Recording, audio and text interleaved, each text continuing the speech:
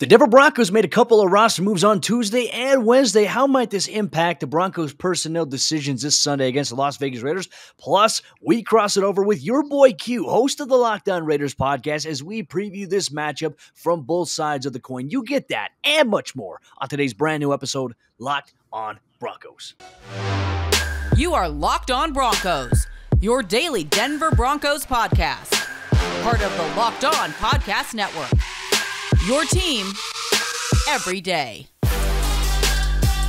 What's up, Broncos country? Welcome back into a brand new episode of Locked On Broncos. It is crossover week here on the Locked On NFL Network. Can't wait to talk with your boy Q to preview the Broncos and Raiders. But in the meantime, from the South Stands to the end zone, I'm your host, as always, Cody Roark. I'm joined alongside by my co-host, Sayre Bedinger. Both of us, we cover the Denver Broncos for the Locked On Network and 9 News. Sayre, great to see you here once again, my friend. And obviously, thank you to Broncos Country for making Locked On Broncos their first listen of the day. Some personnel moves here by the Broncos early on in this week has us thinking about, hey, what's going to happen in these final 3 games? I know. Thankfully, right, the Broncos are not in the same boat as a lot of other teams in the league. I mean, we saw how badly COVID affected the Broncos last season. I'm thankful that this year it's kind of been mild, at least compared to what we've seen for some other teams. I mean, some other teams are having to put together some like backup rosters right now. So thankfully for the Broncos, it's been minimal. And thankfully going into this game, you know, it's still minimal. It remains minimal, but obviously some changes that need to be talked about. One of Drew Lock's buddies going on IR, so it's gonna be interesting.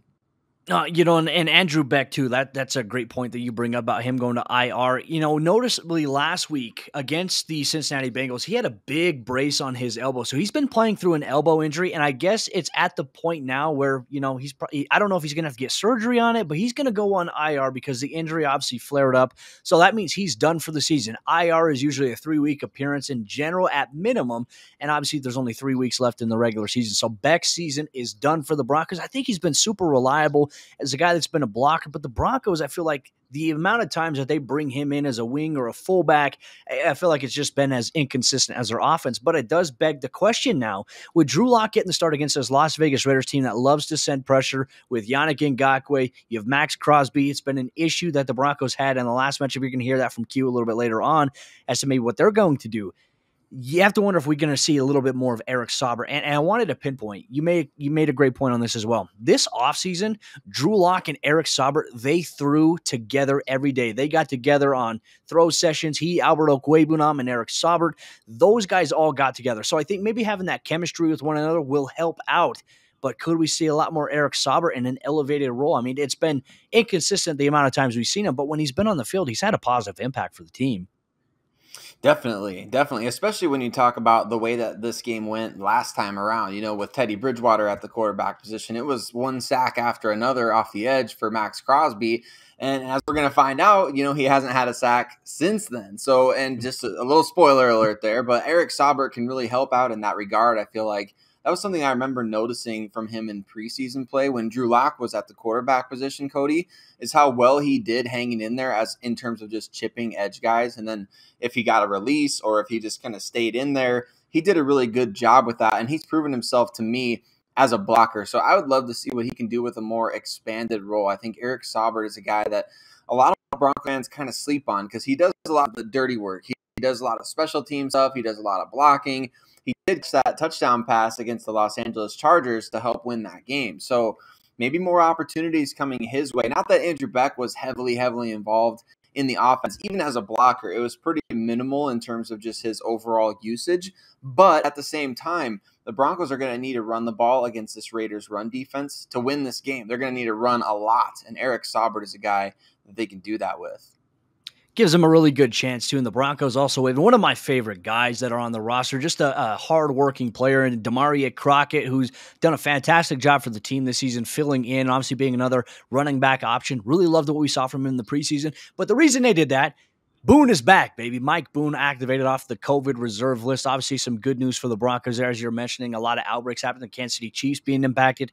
Now the Buffalo Bills starting to get a little bit more right there. And apparently there's some really strong implications. Like if the Patriots beat the Bills this week and the Broncos win out, apparently the statistic, according to 538, the Broncos have a 98% chance to make the playoffs, which right now, I mean, we're thinking like, what are you talking about? It doesn't feel that way, right? It feels like it's already a foregone conclusion they're done. But until the math says that they're officially out, I guess there's always the possibility. But obviously, maybe the Broncos get Mike Boone a little bit more acclimated. Maybe you go with a 3-headed running back rushing attack against the Raiders, because the last time that actually happened, we saw Mike Boone, saw Melvin Gordon, and we also saw Javonte Williams. Guess who? Against the Raiders. We saw all three of them. So, you know what? I'm not opposed to it here this week when the Broncos have to travel on the road to take on the Las Vegas Raiders. But, ladies and gentlemen, coming up here in just a moment, Sayre and myself, we're going to sit down with your boy Q, one of our favorite people here on the Locked On Network, to sit down and talk about two opposing teams that absolutely despise each other. We love Q, and Q loves Broncos country. But before we do that, let me tell you about the sponsor of today's episode of the show. It's good friends over there, Stat Hero.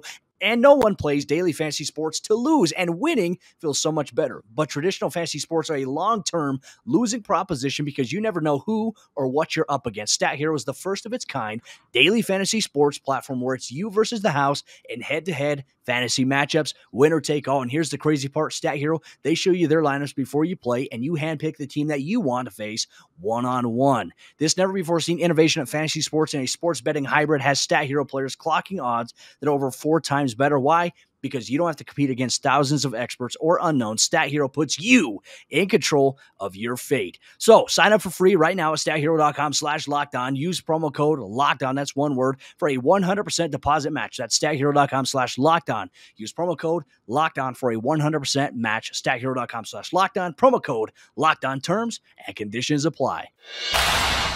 Crossover Thursday around the Locked On NFL Network. It's an AFC West crossover episode. We get 3 of them in a row here, fortunate enough, on our end. I'm Cody Roark of Locked On Broncos. My co-host is Sayre Bedinger, and we're joined by our favorite AFC West Raiders guy in the entire universe. That is your boy Q, host of the Locked On Raiders podcast. And Q, I will say this, Broncos country loves you. So even though that you cover the Raiders, they love you. Somebody does. Dang. I know. We were just talking about our Twitter mentions before we went on air. We get fans that are, get pissed at us for pointing out facts. I see you get that in the same regard in Raiders Nation. But, man, it's great to have you here once again. Great to talk with you. Oh, yeah, man. It's great. Always leading up to another game. AFC West matchups are always fun, no matter what the record is. It's always, the Broncos, Raiders, Raiders and Chiefs, Raiders and Chargers, Broncos. It's fun in the AFC West. And this year it's been wild and crazy, and everyone's still in the mix. So it makes it for a lot more fun. So, yeah, man, always glad to join you guys on the show. Absolutely. Well, let's kick things off. And, Sayre, I'll let you start things off, my friend. Mm-hmm. Yeah, absolutely. Thanks, Cody. Sorry for jumping in a little quick there, but Q, it's great to meet you, first of all. I know from just our quick conversation before the show started how much you love Tyler Huntley and how you'd love to have him on the Raiders at some point. So. Wow.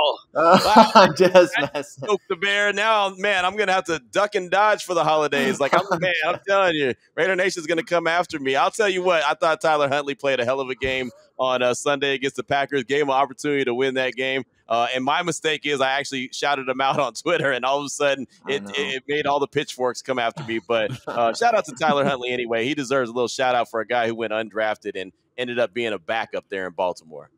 He does. Killed my topic idea of having Tyler Huntley to Denver conversations for sure. I mean, I was blown away by it as well. He's a blur. He's fast, and he looked like a little bit more of an accurate passer than Lamar Jackson. But, ladies and gentlemen, this isn't a Baltimore Ravens show. You can listen to our good friends over there, Locked On Ravens, for that. Q. Starting things off here, this matchup on Sunday. It's a short week for this Las Vegas Raiders team coming off of a win on a weird Monday doubleheader. They're supposed to play Saturday last week. Obviously, COVID situation impacted the Cleveland Browns, so they had to move the game. But they still came out and they won it on a last-second field goal. And now both teams, the Broncos, the Raiders, they sit at 7-7, still in the playoff hunt. But, is there any optimism about where the Raiders are right now in terms of where Raiders Nation is thinking, sitting at 7-7? What are your optics on maybe the team trying to compete for a playoff spot?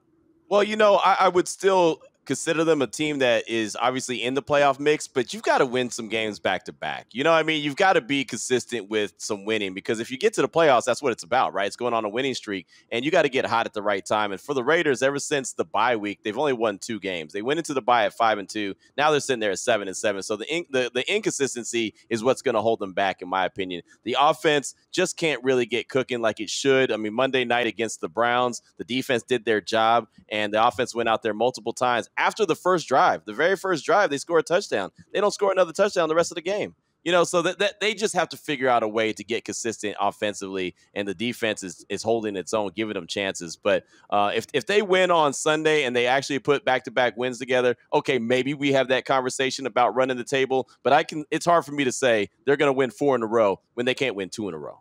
I feel like we could do an entire Broncos show on just that exact same thing. That's exactly what the Broncos are at this point. It's like one week they're destroying the Dallas Cowboys, the next week they're getting destroyed by the Philadelphia Eagles. I don't get it, Q. Right. So I'm with you. I think it's going to be kind of a, unstoppable force meets immovable object in that regard this weekend of like what's going to give, in this game. And I think for me, from just watching the Raiders this season, I wonder, like, what is this team's identity? And since everything's gone down off the field, all the different things that happened a couple months ago, like, what would you say is kind of the MO of this Raiders team? What's the identity of this Raiders team right now?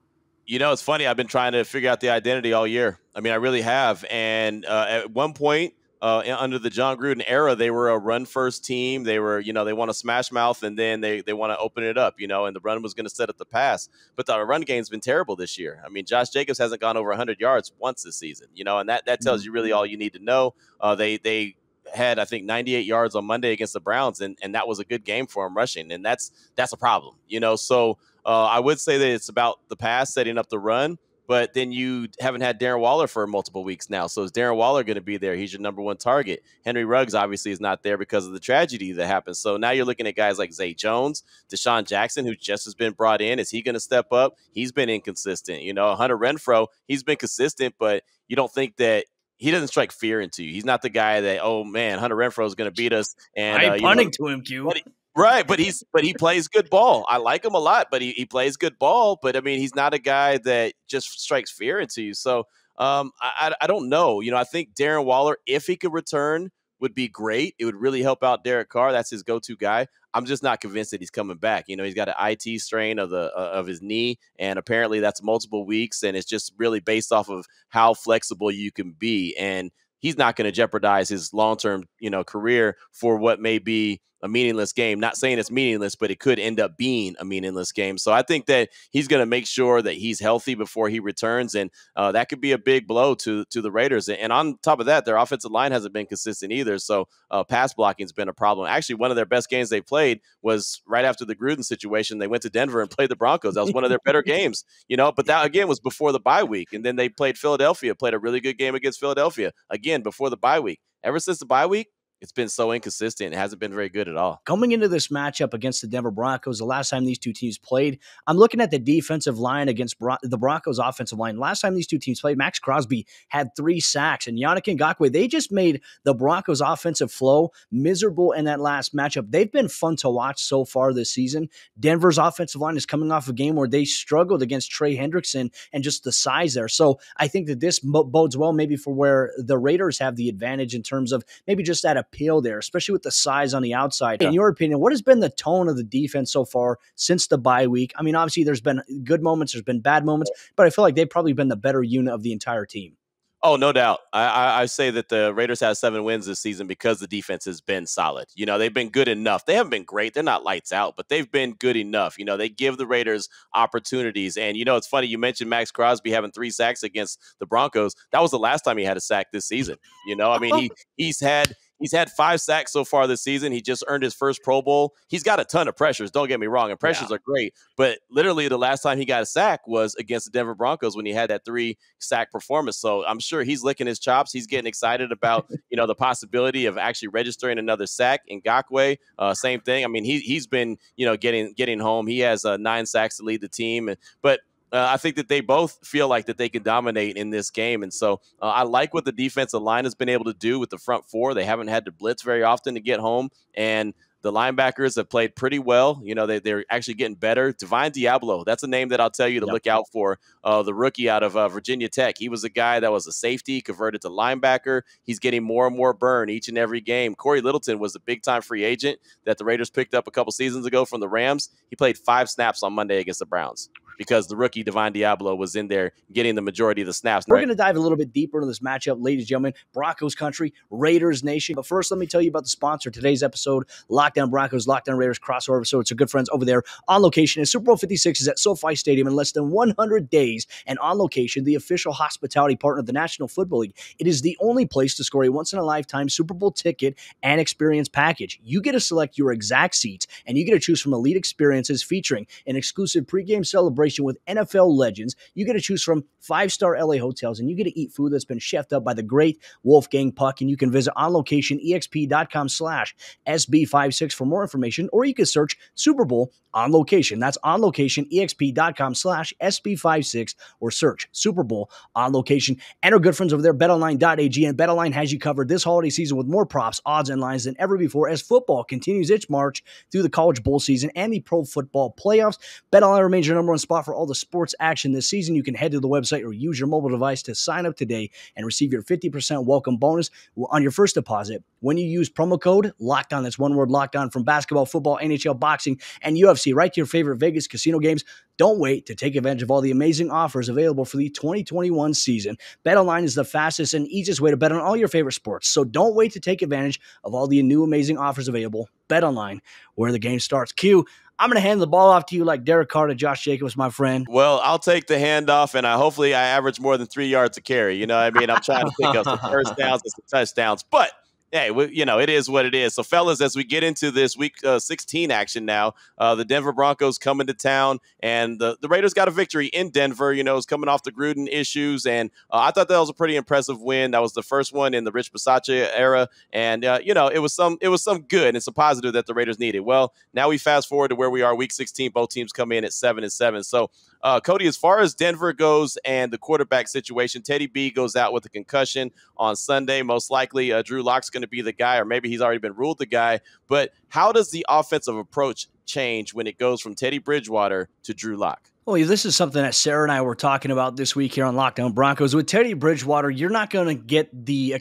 shots downfield consistently. You're not going to target your wide receivers in a way that Derek Carr would normally target his guys. But I think for where Drew Lock is at, it gives you the ability to test the ball downfield, because you just locked up guys like Tim Patrick, Cortland Sutton to some long-term deals here, but their average depth of target has dropped significantly, and that's due to Teddy Bridgewater being the quarterback. And not a knock against Teddy. He's just not that guy that's going to take the shots downfield. He'll take a couple shots, but usually it's inconsistent. He misses them. He underthrows it, overthrows it, or just throws it out of bounds. And so for what we saw Drew Lock do when he came in, he just threw a ball up, and Tim Patrick went and got it and made a play against the Cincinnati Bengals defensive back. So with that, it forces the defense, I think, to respect what you can do. The defense has been playing Denver to really stop the run, because they know that Denver has been inconsistent as a passing team.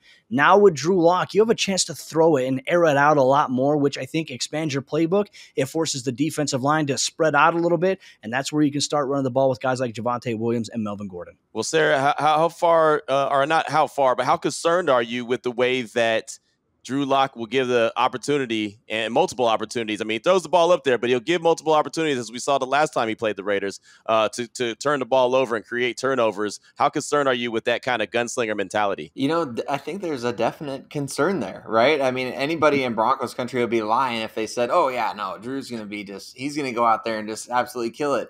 You know, I think that game in Las Vegas last year was probably the worst we've ever seen Drew Lock, which, of course, like, that's kind of how he gets judged by Broncos country, the worst performance that he ever had with the team. That's kind of what everyone, not everyone, but a lot of people expect from him now. Is like, oh, every drop back, he's either going to fumble or he's going to throw an interception. Every time the ball's in the air, it's like you're holding your breath for a split second. Like, where's that ball going to go on the other side of this frame? So there's definite concern there. I'm a huge Drew Lock fan, Q. I love Drew Lock. I loved him coming out of college. I was so excited when the Broncos got him in round 2. Couldn't believe he lasted there, especially when Daniel Jones was going 6 overall. So I was excited that the Broncos got him. And then that first handful of games, I'm like, dang, like they might have a steal on their hands. It hasn't been a seamless transition with him and Pat Shurmur calling the plays.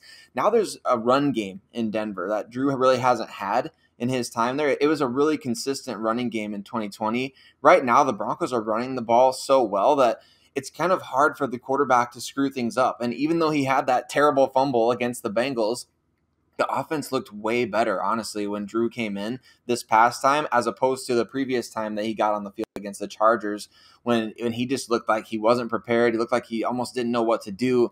Then against the Bengals, the offense was really humming. 2 straight drives that got, one a touchdown, one inside the 10-yard line, and then that fumble that happened. But I don't know. It's just one of those things. It's like, are you going to get good Drew this week, or are you going to get Las Vegas Raiders Drew this week? For him to take that next step, now that he looks like he's in the driver's seat again, I mean, I guess that the Broncos at some point need to make a decision on what they're going to do permanently with their quarterback position. But for right now, it's only a handful of games left. What does he have to do to take that next step and show some consistency and be that leader offensively? Identifying when to get the football out. Some of his things too, like he was sacked several times in games that he's gotten in. And as Sayre mentioned, there was a fumble there. Well, he got in early on this year against the Baltimore Ravens, and I believe one of his plays, he had a turnover. And then against the Chargers, he threw an interception. It was just a very poor decision when he should have just thrown it out of bounds. One of his first plays, he carried it, tried to run upfield. The ball gets popped out. Luckily, Tim Patrick recovered it. So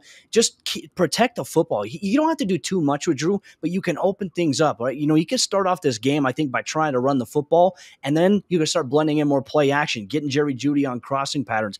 I don't think that you need to put the entire game necessarily, if you're Pat Shurmur or this coaching staff, on Drew Lock's shoulders, but having him being able to throw the ball downfield, I think you can expand your playbook a little bit more. You are just going to be going with a little bit of a riskier option because you're going with a guy, as Sayre said, who loves to take chances, who loves to try to fit the ball into tight windows, and sometimes doesn't see a safety coming down, sometimes doesn't see the inside linebacker lurking in the underneath hook curl and eyeing it. So he's got to get better with some of his fundamentals here. But this is a great opportunity for him to continue to improve. Now, while he's not going to be the long-term guy in Denver, you know what? Maybe if he continues to play well and develop, maybe he could be your backup. Regardless, I know the Broncos are going to make a run at a quarterback this offseason, whether it be Russell Wilson, whether it be Aaron Rodgers. They're going to try to get one of those guys. And if you can get a guy like that, I think maybe you can keep Drew up as a backup, or you can use him in terms of a trade package. But he's still under contract with the team, and so you need to do whatever you can. I think, in my opinion, if I was in control, you don't want to waste a round 2 guy, even though he's probably not going to be your guy. I just think with how things have gone in Denver, not all of it's entirely his fault, but he definitely has a lot of issues and fundamental things in his game he has to fix and correct. And who knows, in 3 games, you have a chance to kind of make a little bit of a positive remark on the end of the season. Now, I know just because it's on Twitter doesn't mean it's facts, but, as I was watching a little bit of the Denver Bengals game, and then I was kind of checking in with Twitter as well. It was funny because on Sunday, without the Raiders playing, I kind of was able to scatter shoot around the league and everything, check out some games. I saw a lot of people talking about Jerry Jeudy's being wasted in Denver. What exactly does that mean? And is there any kind of I don't want to say truth to that, but do you understand where anybody's coming from when they say that? It's so sad, Q. It's so sad to watch, and I hope you don't get to see it this weekend because it's embarrassing for all of us. There was a game last year against the New Orleans Saints. I don't know if you heard about it, where Kendall Hinton played the quarterback position, and Jerry Jeudy famously tweeted out, "At least I got my conditioning in." I mean, he's been relegated to a guy who gets his conditioning in on a week-to-week basis. Like in old school basketball where you have that one player who just runs back and forth on the baseline. Yep. That's Jerry Jeudy on the Broncos offense. Wow. He runs in motion on every single play pretty much, and they never get him the ball. I mean, he had 4 targets in this last game against the Bengals, but they don't ever try to get him involved on any sort of jet sweeps. They don't do anything with getting him. They use that pre-snap motion, like Cody said in a previous episode that we did, as window dressing. It means absolutely nothing ultimately. And frankly, Jerry Jeudy's the type of guy that I feel like you need to be getting him 10 targets every single game. He's the most dynamic playmaker the Broncos have offensively. And he's the guy who runs in motion on every single play. And occasionally they'll swap him out for the punt returner, who's the worst offensive weapon in the arsenal. So, it's a real shame. I honestly hope that you don't get to see it. The rumors and the things that you read on Twitter, that is accurate. It's absolutely accurate. It's not just people being like, this is so annoying, I'm going to overreact on Twitter. That's an accurate assessment of how Jerry Jeudy's been used. I think that the Broncos were blessed to get him in the draft. Alabama, Roll Tide, say what you want to say. I don't care. He's my dude. Just talk to me, man. How great has he been this season for the Broncos? He's been everything that everyone thought he was coming out of Alabama and then some. I mean, he's been a superstar. I would say, I think a lot of people are saying it's too early to say top this, top that. I would say top 10 for sure, if not better, at the cornerback position. I mean, we just saw Exhibit A of that this past week against the Cincinnati Bengals when, I don't know if you have Jamar Chase in fantasy or not, but Patrick Surtain erased him from the game. And you don't really see a lot of guys doing that these days in the NFL anymore, just completely taking a wide receiver out of the game. And of course, there's help over the top and things like that. You can't just credit just Surtain. But at the same time, the sample size is big enough now at this point that we can accurately say that this guy is a superstar cornerback in the NFL. And George Payton has called him a franchise cornerback. Even before he even played hardly any games at all, he was saying it's harder to find franchise cornerbacks than it is quarterbacks these days, just because of all the quarterback movement around the league, guys coming out of college like Herbert and Mahomes who have been so good right away. And there's not a lot of Patrick Surtains who are coming into the league and just being absolutely dominant corners from day one. But he's been a real game changer for the Broncos defense. 4 interceptions already this season. A game-changing play, obviously, against the Los Angeles Chargers. And really just a big reason why the defense is number 2 in the NFL in points allowed this season. Before we wrap this up, I did want to know if there's a weak spot in that defense, if there's something that the Raiders could do to try to exploit it on Sunday and try to get an advantage, where would you say that is? I think it's right now it's up on the defensive front, right, Cody? I think the Broncos defensive line with Draymond Jones missing this game against the Bengals, they actually played pretty well against the run, all things considered. Like you said, too, the linebacker position group has kind of been depleted a little bit, but the Broncos have guys that are really stepping up. 2 really crazy athletes in Baron Browning and Jonas Griffith, who are on the RAS scale. I mean, they are off the charts. So it's nice to have that athleticism. Those guys still have to go out there and make the plays. And that defensive front, you know, Bradley Chubb is kind of making his way back to full health. We're starting to see some more explosiveness from him. But the weakness for the Broncos is kind of on the edge opposite Bradley Chubb, you know, when Jonathan Cooper's kind of rotating in and out. And then I would say on the defensive interior where you're rotating a lot of guys that they might not necessarily, their names might not necessarily be recognizable to Raiders fans other than maybe Shelby Harris. So it's a lot of just group effort. Yeah. Sorry, I had to bring that up. I was spaced on that one, but honestly, that's where it is. It's kind of been hit or miss throughout the season where the Broncos will give up some really big games on the ground as well, and then the next week they'll just be dominant. So it's kind of like with the quarterback position, you almost don't know which version of the run defense you're going to get. Good stuff, man. I think it's going to be a great game on Sunday. It's an AFC West matchup. They're both 7-7. I mean, you can't really ask for too much more. It's you know, it'll be after Christmas and both teams are still in the mix. you know, so it should be fun, man. Definitely appreciate joining the show and you guys joining the show as well. You're our boy, Q. We always love and appreciate your insight, and you always have an invite, my friend, to anything Broncos country you are in. And Broncos country, I'm giving Q a pass. Even though he covers the Raiders, he gets in everywhere for free in Broncos country. We appreciate you, Q, so much. Yeah, it was a lot of fun. And, hey, just send Patrick Surtain over to Las Vegas. He don't need Denver, man. But Vegas is a lot of fun. No way. That's the one that's non-negotiable, Q. But, okay. Yeah, as always. While I was doing good, I thought I could try to sneak one in, and maybe you just let it go. I just not. Broncos country won't let you live that one down, right. Q. But I'm not that cool, right? But Broncos country, we appreciate you. Raiders Nation, we appreciate you. We hope you learned something about the Denver Broncos as we learned a lot about the Las Vegas Raiders from your boy Q, the best in the business, our favorite guy here, the Locked On NFL Network. Thank you so much for tuning into this crossover episode, and thank you for making Locked On Broncos and Locked On Raiders your first listens of the day. Every single day, we'll all see you tomorrow on our shows respectively for a brand new episode of the show.